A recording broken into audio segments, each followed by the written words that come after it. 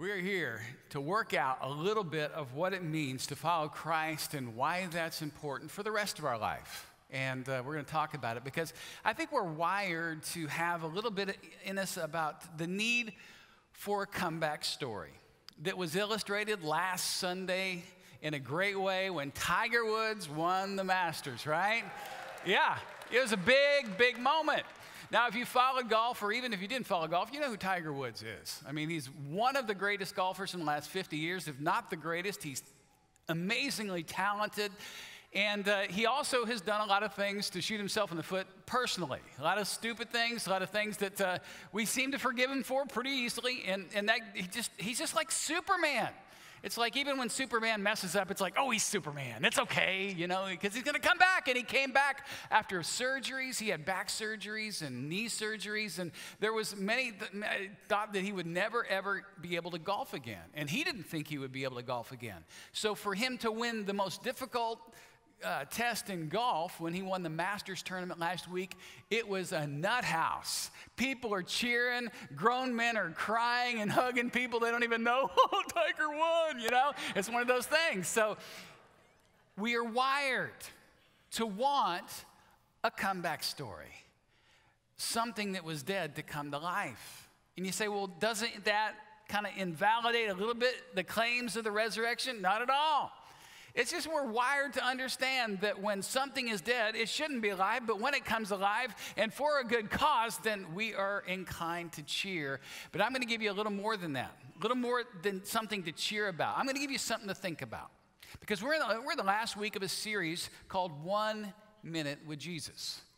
And what happened throughout the Bible was we see glimpses of when people spent just 1 minute with Jesus. Not a whole lot of time. A lot of times they didn't get much of his time, but in those moments, lives were completely changed. People would be healed.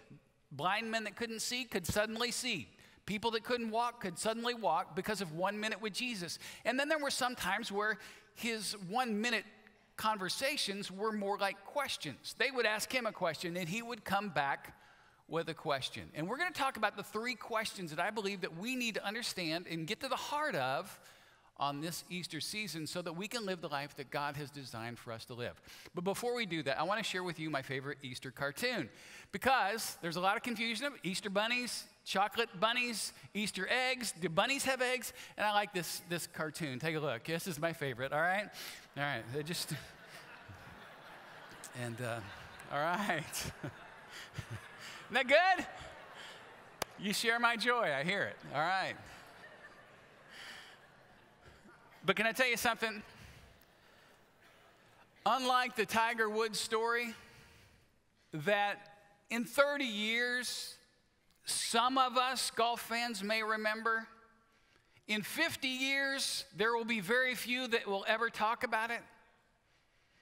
Here we are 2,000 years after the resurrection, and we're still talking about it. Amen? There was something different. It wasn't just a historical thing that happened. It was a transformational event that all of human history hinged upon. And I want to talk about the questions that Jesus would ask us if he were here. And so let me run through the 3 questions.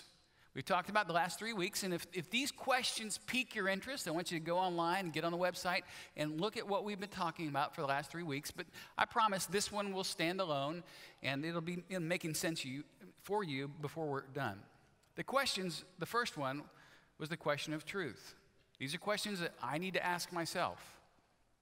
Is my life based on the ultimate truth revealed in Jesus Messiah, or is my life based on a truth and reality that I've come up with on my own?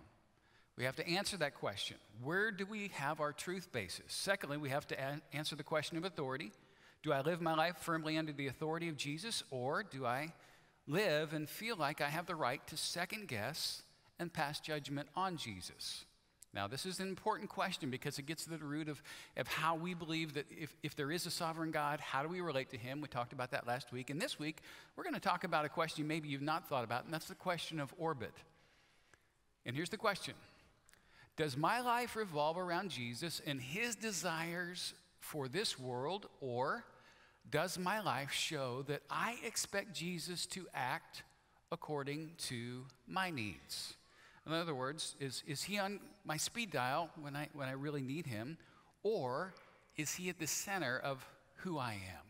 Do I follow him as the voice that would guide me into truth? Do I follow him as the authority of my life? Do I follow him when he prods and processes for me to do a certain thing? And I thought it'd be easier for me to draw it for you, this idea or the question of orbit. So I'm just kind of take a look real quick, and I look at the worldviews that we have kind of in the world today. The first worldview, if you were to ask anybody on the street, these four would pretty much be represented. No God, the atheistic worldview, the agnostic worldview, not sure. This comprises a growing number of young adults that would put themselves here, and old adults. And then Buddhism is over in this quadrant. In this quadrant of worldviews, you would have the one God people like Judaism and Islam, but no Jesus. They don't believe that Jesus is in fact God in the body, and so they would reject Jesus as any kind of savior, but they would accept there's one God. And then there are the many gods, the multi-theistic gods that you have from history and also Hinduism today. Now, I'm not going to tell you why I believe these two are off base. There are books for that. There are investigations that you can do on your own time, but I'll just suffice to say that these are the non-Christian worldviews, and these two down here are pretty much where most people in America would say that they lived, although a growing number is up here. Okay, down here, I am at the center of my universe, and Jesus is kind of flowing with me wherever I go. He's there, kind of like my good buddy in the sky, kind of like the old man upstairs. Kind of like he's there when I need him. He's on speed dial. He's my 911. He's that for me. There is a relationship happening, but it's a very surface relationship. It's very me-centric, and then there's the other, which I believe is the biblical model for what you and I are called to live like, and that is where Jesus is in fact Lord of my life, and I orbit his desires for my life, because if I believe he is truly God in the body, if I truly believe that he is the co-creator of the universe, if you will, then he's got to know better what is good for my life than I know for my life. And the best way to have the good life is to put Jesus at the heart of everything I do. I give him authority. I accept him as truth, and I orbit. I stay connected to Jesus. Now, Dave Smith pointed out to me that my arrows are a little bit backwards. And I didn't mean to do this, but this is really a cool truth, because here's, like when I'm putting Jesus out here, I'm kind of like going with the flow of the rest of the world. But when I declare Jesus as my Lord, I'm kind of countercultural, counterclockwise. I'm going against the flow of what everybody else expects and what everybody else does. And if you truly live with Jesus as the center of your life, you will stand out in a culture that says, let's just go with the flow, right? So that's the way I'm looking at orbit. And the question, I think, can only be understood is, why does this make sense, is when you think about gravity. So let me put gravity as the word, is the key component to why I believe staying in orbit around Jesus is the only right way to live. Okay, I know I'm getting a little scientific here, and you just go with me, okay? Let's just consider the Earth for a minute. The Earth is not the center of the solar system. We rotate around the sun, but in our little neck of the woods, we have a moon that goes around the Earth. It stays right in the right place, right? Because the gravity of the Earth is so much bigger, because it's larger. The mass of the Earth is larger than the moon, and so the moon is held there mysteriously. Gravity is an unbelievable, invisible force. The only thing that we can kind of compare it to is magnetism, another invisible force that we can't explain, but we understand is real. So it is held in place by a larger body, the moon is. Just like you and I are held in place when we're in a right relationship with Jesus, through his love, through his church, through his word. All of these things are hanging on, and when we live that way, life makes the most sense. Because if Jesus is truly God in the body, to not listen to him would be dumb. To not order my life around him would be a less than desirable way to live. In fact, this way of living right here, when I do my own thing, and I expect Jesus to just follow me around, is when I get hurt. It's when I suffer. It's when I hurt other people. Because if I'm the center of my own universe and I'm living around people that are in the center of their own universe, guess what? There are kingdoms in conflict every day, right? But if we're all in agreement here in the church that Jesus is the Lord of our life, then life makes sense and makes us better at life and all of that. So let me get to the scripture. I've kind of walked you through my thought. The reason Christians get excited about Easter is they're celebrating the center of their reality. We're celebrating the centering point in history. But I know that in a crowd this size, some of you here today would say, in all honesty, Pastor, Jesus is not the center or the Lord of my life. And I want you to understand you're in a good place today. Because I want to declare a couple of scripture points that we can look at of people who did declare Jesus Lord. They did order their life around him, and he was able to help them see the full truth. Because here's the big idea today. When you seek Jesus as Lord, he makes himself clearly known to you. If you'll say, okay, God, if you're real, if you're really the big man in the sky, but you're also God in the body in Jesus Christ, I will follow you. How I do that, I don't know. But if you'll reveal yourself to me. And so every Easter, give me two ideas today. Every Easter, Jesus, number one, offers his presence to those who seek him as Lord. Every Easter. He offers his living presence to those who will seek him as Lord. You say, well, not everybody finds him. Well, because not everybody seeks him as Lord. Some people just want information. And Jesus is all about transformation. And I want to look at two stories in the Bible that show us that. The first one is from a lady named Mary Magdalene. And the Bible tells us in another passage that Mary had a sordid past. She was once host to 7 demons, and Jesus had cast those demons out of her, so she was into some bad stuff, and she knew Jesus was her only answer and her Savior. So when he was crucified and laid in the tomb, she was sad. It says in John 20, now Mary stood outside the tomb crying. As she wept, she bent over to look into the tomb and saw 2 angels in white seated where Jesus' body had been, one at the head and the other at the foot. They asked her, woman, why are you crying? Well, they've taken my Lord away, she said, and I don't know where they put him. At this, she turned around and saw Jesus standing there, but she didn't realize it was Jesus. You know, sometimes Jesus shows up in our life in disguise. And sometimes when we think he's far away, he's right next to us. This is one of those things. But grieving, as Mary was doing, sometimes clouds are a view of what's really happening. So he asked her, woman, why are you crying? Who is it you're looking for? Again, thinking he was the gardener, unable to look up through her grief to see Jesus, she said, sir, if you've carried him away, tell me where you've put him, and I'll get him. Jesus said to her, Mary. Her eyes were opened, and she turned to him and cried out in Aramaic, Rabboni, which means teacher. She was finally able to look up from her grief in this first Easter Sunday and remember that Jesus that she knew as Lord was actually right in front of her. And Jesus will go out of his way to confirm his presence to those of us who will declare him Lord. And what does Mary Magdalene say? Well, she runs back to the disciples with the news. I have seen the Lord. I've seen the Lord. I've seen my Lord. I've seen the center of my universe, and he is alive. And one of the cool things, and the reason we still talk about this 2,000 years later, is that every one of these people that saw him alive were willing to go to their grave, in fact, give their life for the fact that they knew him as alive. They knew that it was true. They knew that it was real because it wasn't the empty tomb that convinced them. It was his living presence with them that ultimately convinced them of the reality of who he was. And Jesus will get to your heart if you let him today. If you'll ask him, if you're real, Jesus, I'll make you Lord of my life.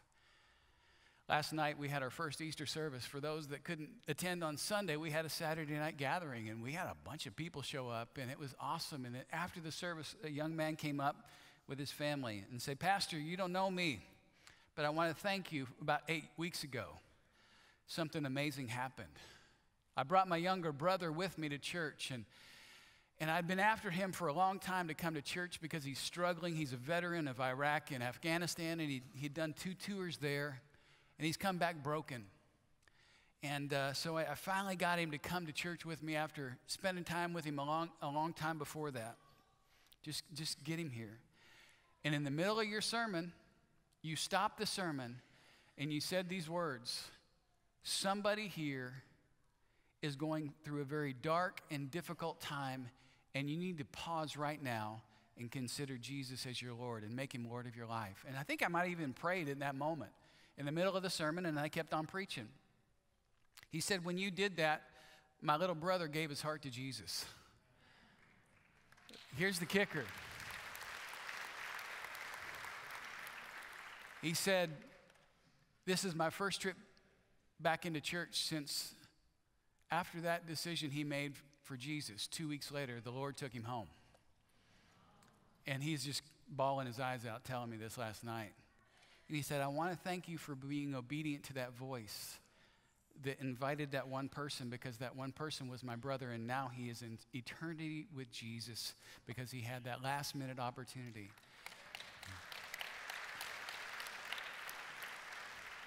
See, Jesus will offer his presence to those who will seek him as Lord. He'll show up in your life when you need him, if you're open to it, if you're listening to him. And secondly, Jesus will not only offer you his presence, he'll offer his proof to those who seek him as Lord. He'll prove it to you enough to where you know who you're talking to is Jesus. In fact, it happened with Thomas. We kind of refer to Thomas in the Bible as doubting Thomas. This is why, because of this scripture. Because Jesus, after he had rose again, he had appeared to some of his disciples, and Thomas was the last one who didn't see him. He says, now Thomas, also called Didymus, one of the 12, was not with the disciples when Jesus came. So the other disciples told him, we've seen the Lord. But he said to them, unless I see the nail marks in his hands and put my finger where the nails were and put my hand into his side where the spear went, I'm not going to believe. He was a doubting guy. He wanted proof, right? So a week later, his disciples were in the house again, and Thomas was with them. Though the doors were locked. I don't get this one. This is Jesus going through matter. Jesus came and stood among them. Peace be with you. Then he said to Thomas, he goes right over to Thomas, the doubter. Put your finger here in my hands. Reach out your hand and put it into my side.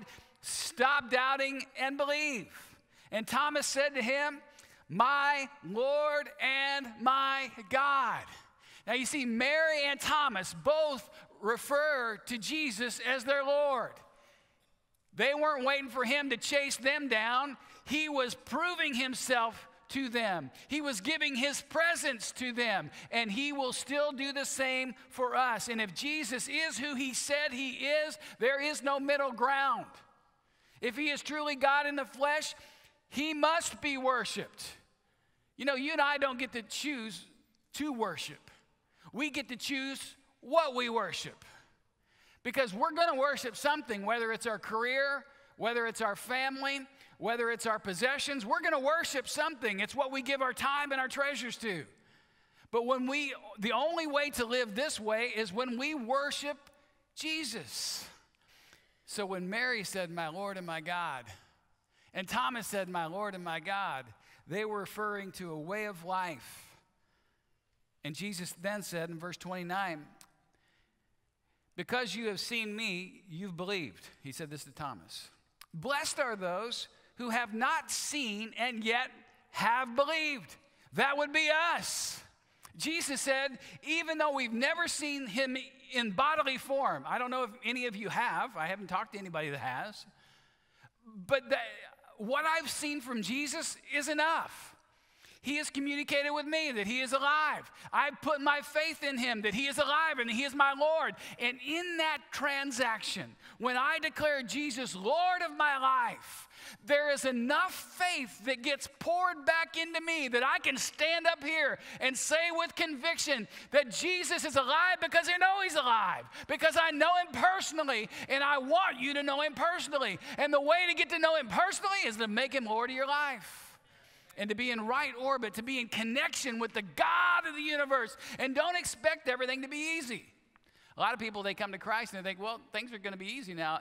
That's what the Christians say. We don't say that. We just say when you stay in right orbit, you know, just like the moon around the earth. The moon's taken asteroids over the years. Have you ever looked at the moon and saw those big craters? Yeah, you know, kind of like when you get in front of the mirror, you see the hail damage all over your body as you get older. You're like, it's kind of like the surface of the moon appears on your body. As a Christian, there are things that come at us from this world that we don't like, that are painful. But you know what? If we hang in there with Jesus and hang on to Jesus, Jesus will hang on to us. And what else helps me is God's Word. When I read God's Word, I don't run from Jesus, I run to Jesus. We stay connected. When I get together and I worship with you guys on the weekend, and when I get on podcasts of pastors that I love to listen to that draw me closer to God, this is what helps me stay connected to Him. And the church is, we are the people that surround Jesus, but the church on a daily basis, where we engage our faith. This is what keeps us in right relationship. But when we cross these things out of our life, it's easier for us to just start spinning out, doing our own thing. And we lose our center. And the gravitational pull of Jesus is voluntary. Remember, He'll stay connected to us, but it's our free will that connects back to Him. And for some of you today, maybe it's been a while since you've declared Jesus Lord of your life, or maybe you've never done that.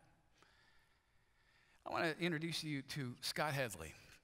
Scott is going to show up on video. His testimony is an amazing testimony of a person that thought he was walking with Jesus, but then something really difficult came into his life. And as you hear his story, I want you to understand that the same Jesus that touched him is available to touch you today. My entire life I thought that I was a Christian, and I would show up to church periodically. There was no foundation to my belief whatsoever. And 2007 is when life really took a turn for me for the worst. First of all, in March of 2007, my mother passed away unexpectedly. And that was devastating for me. I felt so alone. And then shortly after that, a couple months following, I lost my grandmother, who was like a second mother to me. They were the foundation for me when it came to my relationship with God. I relied on their relationship rather than one that I'd built on my own. And then December the 13th, 2007, at 3:30 in the afternoon, one of my offices were robbed, and my employees were duct taped. They were placed in a bathroom, and they were lit on fire, and it burned to death in a horrible event. At that point, something snapped. I felt I'd had everything I could take. I shut down. All my emotions left. And rather than running to God, I ran from God. And I made bad decisions, and one of which I had always struggled with alcohol my entire life. It had been part of fun events for me. But at this point, alcohol didn't become an option. It became a way of life for me. And all I wanted to do was numb the pain. All I wanted to do was isolate. And I didn't want anybody around me. I didn't want anybody to care for me. And I certainly didn't want to care for anyone. I guess in my mind was that if I stopped caring, losing them would hurt less. Finally, one morning I woke up and I had looked up in the mirror briefly to brush my teeth, and I remember lowering the toothbrush and really taking a look at the reflection that was looking back at me. And it was empty. I knew that if I didn't do something, that I would be the next person that was going to be buried. I went to a detox for 7 days, and then I was moved to a rehab facility. So week 7 of rehab, I had graduated slowly to a point that you're given a little more freedoms and a little more responsibility. This particular evening, we left the administration building where they did a lot of the education portion. I remember grabbing my jacket for whatever reason, and I headed out the door as quickly as I could and gathered with the rest of the guys. There was 12 other guys, so it was myself, 12 other men, and a quote-unquote counselor, they called him. As we walked out to the parking lot, he told me that we were going to the beach. It was about 9 o'clock at night, and we came to a pavilion that sure enough was right on the sand by the ocean. And as he gathered us there, he told us the subject that we were there to consider was higher power. And I remember him saying, as bullheaded as most of us were, how about we go down there and we look at the ocean and at least realize that we're not God. And I did. I found my spot, and for the first time, I really did look at the water. I felt so insignificant. And at that moment, the wind began to blow, a wind I've never felt before in my life. And I went down slowly to one knee, and the most powerful feeling came over me. I felt myself in a light. I felt everything being pulled from me. It started at my feet, and it worked through my body, and it was all being pulled out. The anger, the loneliness, the guilt, the alcohol. Everything was coming out, while at the same time, I was being filled from the feet up with a whole new light. Everything good was coming in, and everything started to change from there. And I heard, it's gone. It's in the deepest part of this ocean, and you never, ever have to take it back unless you choose to take it back. I'm not sure why this happened to me on the beach. I don't know. I'm so thankful. I don't think it was because I'm someone special. To be honest, I think it's because I was a worst case scenario. Anything short of that, I don't know if it would have even worked. But my entire life changed. I was reborn that night on that beach.